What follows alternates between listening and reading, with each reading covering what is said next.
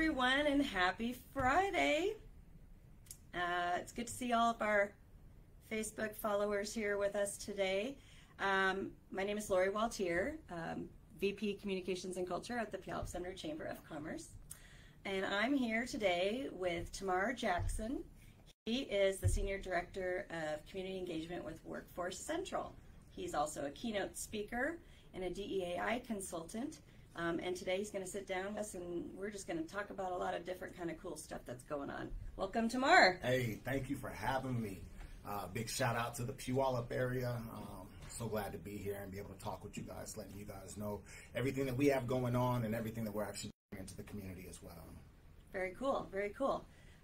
So why don't we just start out with what you got on your sweatshirt there, the collaboration for a cause. Collaboration for a cause? Oh, we're just going right into it yeah, then, huh? Yeah, we can talk about other stuff later, but this is important. Okay, well, Collaboration for a Cause is an event that was brought together back in COVID when we realized that a lot of our communities needed support, they needed resources, they needed access to things that were really closing down as the world was shutting down. So the Pierce County Community Engagement Task Force and its leadership team were able to get together and say, you know what, if we're going to do this, let's do this together, let's do this collaboratively. So we're bringing Collaboration for a Cause to Puyallup March 16th over here at the Pavilion downtown.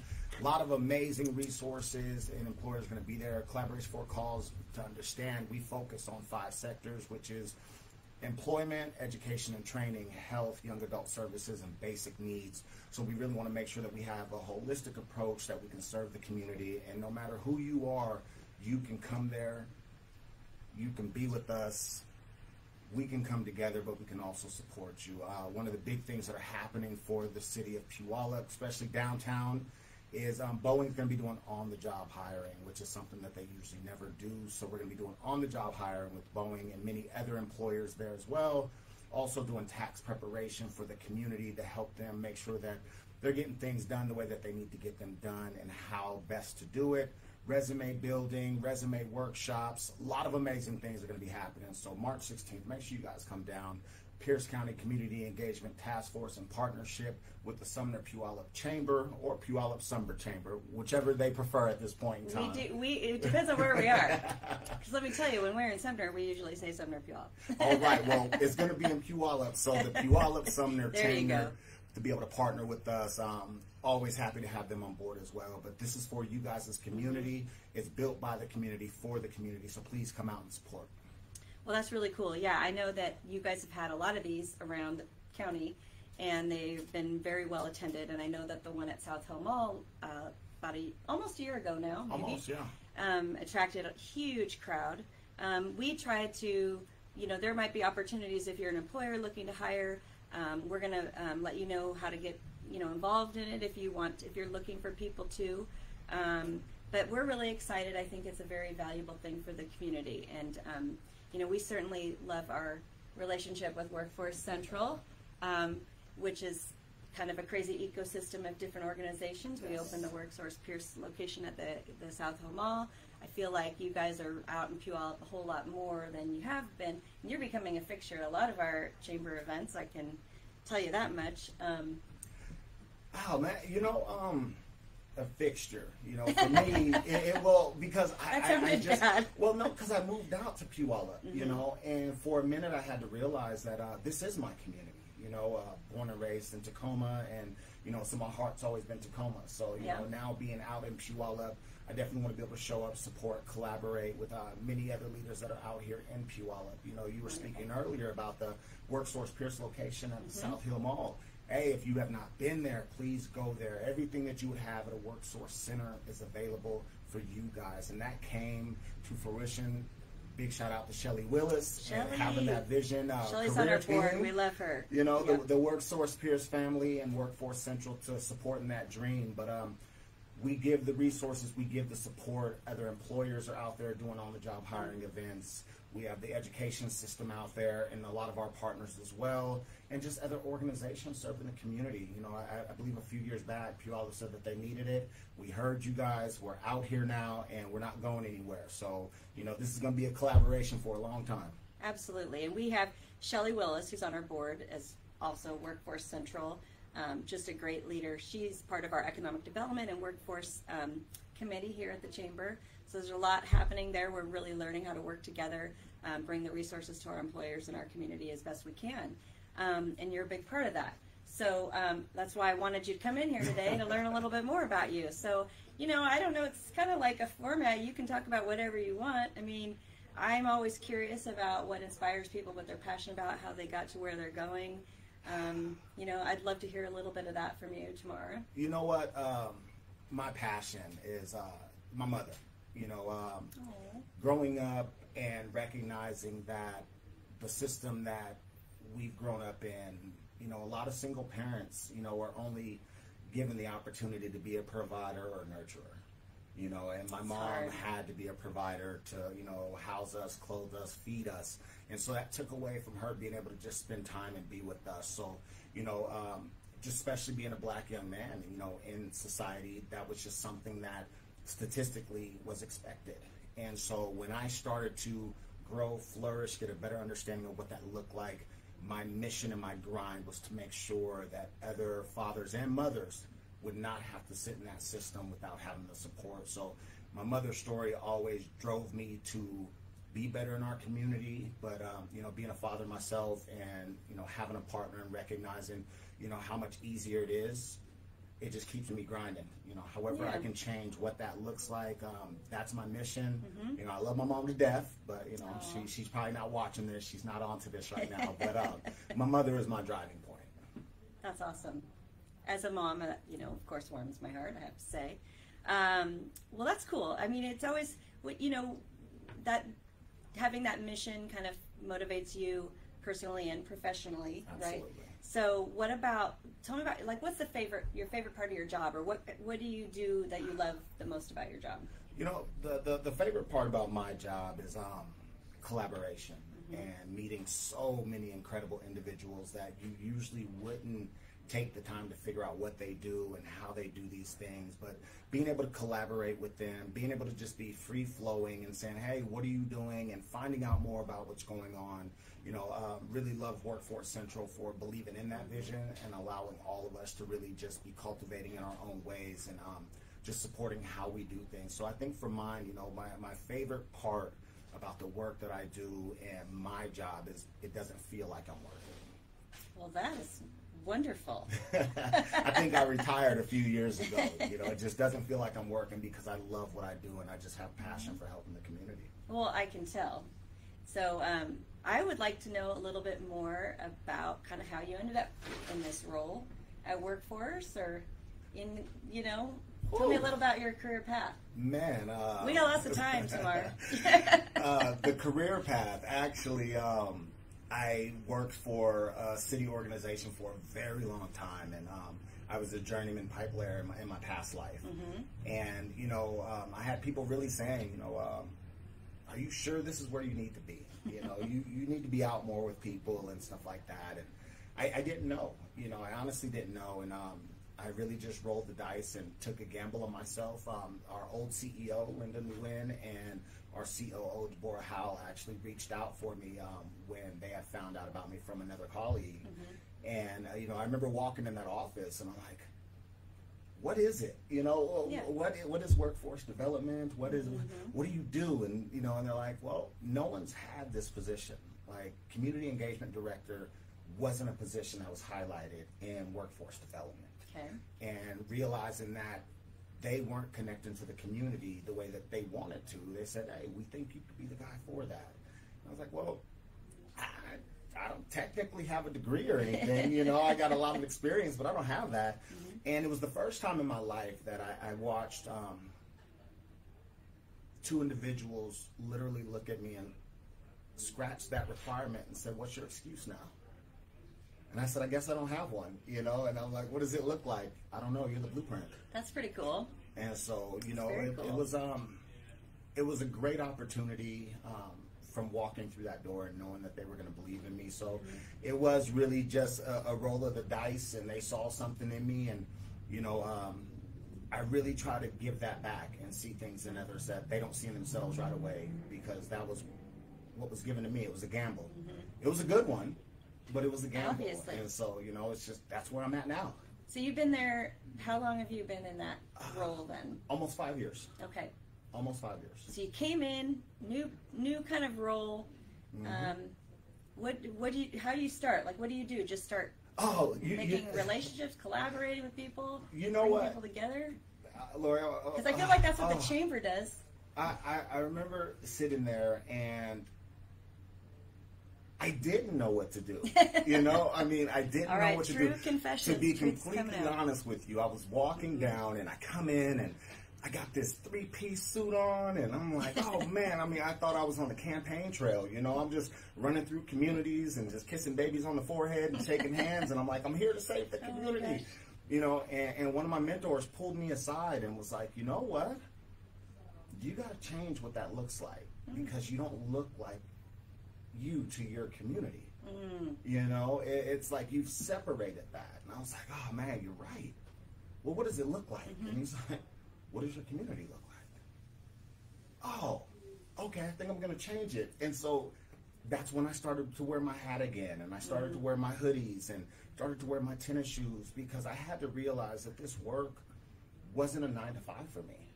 You know, I represent this 24/7, 365.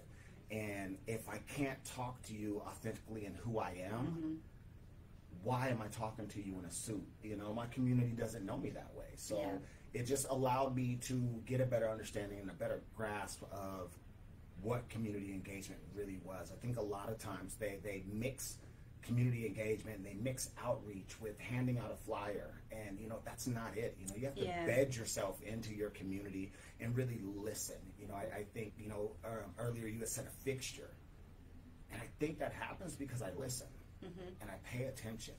And even though I don't do direct services, I know everybody that does.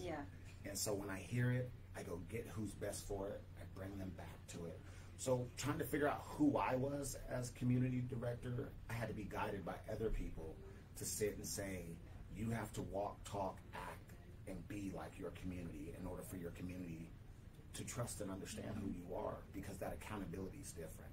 You know, usually you can throw a stone and, you know, you can go hide your hand behind an organization. This role, you can't do that. You can't do that. You have to be there. So the accountability is there, the trust is there, but seeing so many changes and how we've supported so many people in our community has helped, and you can't do it alone either. You know, collaboration is the best way of doing what that looks like, because other people have strengths that you don't have. So 100%. This whole team is incredible. Well, that's awesome. You said something about our mentor. Who's your mentor? Tell me about your mentor. You know, I want to know about your mentor. I got a few mentors actually, but if you want to talk about it. One in particular, you know, my mentor is on your chamber staff.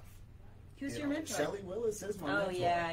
You know, she's on our board. I was thinking, you know, she's amazing. A big mentor for me. You know, she's an incredible mentor. She's really guided me in a lot of ways to help me be successful, and you know, sort of let me fall when I do. And you know, another mentor of mine, Darius Slade. You know, older gentleman that worked for Olympia and retired and went to Thailand. You know, and I remember he was the first one to turn me on to, you know, the why 5 times. And he would always ask me, why are you doing this? And I tell him, but why? And I tell him, but why? Why are you breaking me down like that? He's like, because I want to make sure that your mission, vision, and values stay true to who you are. So that's why I continue to ask these things. So big shout out to Shelley. She was a mentor of mine. Definitely love her to death. And Darius Slade and, you know, many others that have really supported me in my journey and where I'm at, you know. Very cool. Yeah, it's crazy. Well, mentorship is one of the things that we try to do with our women's networking group, Blue Scarf Society, and Shelley Willis is one of our mentors with that, and I'm mentoring someone right now, and it's really cool.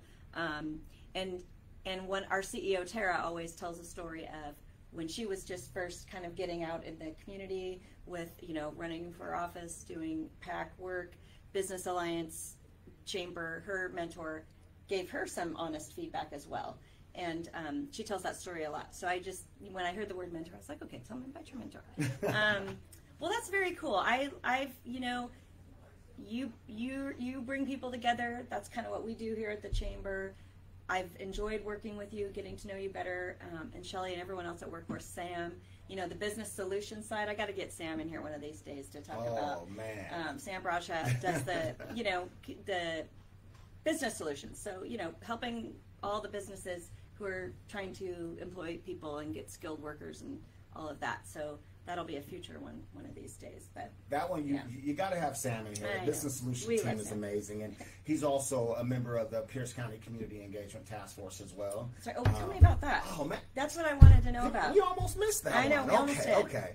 The Pierce County Community Engagement Task Force. They were actually founded 2019. That was my first big idea at WorkForce. Okay. You know, and so you figured out what to do pretty quick. I figured it out, you know, and at that time I remember telling Deborah about it, and she's like, all right, well, we got to go to leadership and we got to figure it out. And you know, once I talked to him about it, she was the one that said, hey, you know what, cool, do your thing, make it happen. And so the Pierce County Community Engagement Task Force was created so we'd stop working in silos.